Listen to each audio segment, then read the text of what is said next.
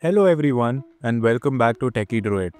In today's video, I'll show you how to add a printer or scanner to your Windows 10 or Windows 11 PC.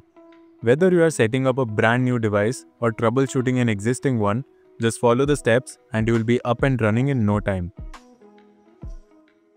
Let's begin by connecting the printer or scanner to your computer. If it's a wired printer, plug it into your PC using a USB cable. If it's a wireless printer, make sure it's already connected to your home Wi-Fi network. When you connect the printer to your computer, Windows may automatically install a basic or generic driver. However, if you are using a multifunction printer, this generic driver might not support scanning or other advanced features. That's why it's always recommended to install official driver from the manufacturer's website. In my case, I'm using the Canon Pixma G2010 printer. To get the correct driver, I'll open Google and search for Canon printer driver download. Then I'll visit the official Canon website. Search for the driver by product name. I'll enter Pixma G2010 in the search box. Select your operating system and click on the search button. From the results, I'll download the MP drivers for the G2010 model. This driver provides full support for both printing and scanning.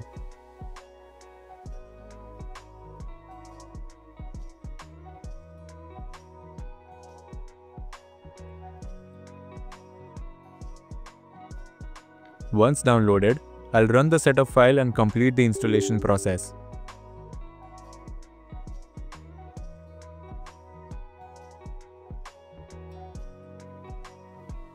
You might need to disconnect and reconnect the printer while installing the driver. After installing the driver, your printer and scanner should now be fully functional. To confirm that the device was successfully added, open the Start menu. Go to Settings, then click on Bluetooth and Devices, and select Printers and Scanners. In the Printers and Scanners section, click on Add Device. Windows will begin searching for nearby or connected printers. After a few seconds, your printer should appear in the list. For example, my Canon G2010 series printer shows up here. If your printer doesn't appear, try unplugging and reconnecting the USB cable. You can also restart your printer and computer and double check that the correct driver was installed.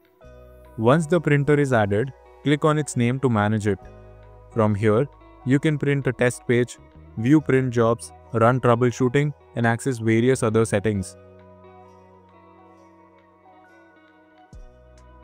If it's a multifunction printer, you'll also be able to access scanner settings. To scan a document, you can use the Windows Scan app available from the Microsoft Store. Alternatively, many manufacturers include their own scan utility. Since I'm using a Canon printer, the IJScan utility is automatically installed with the driver package. It can be used to scan documents easily.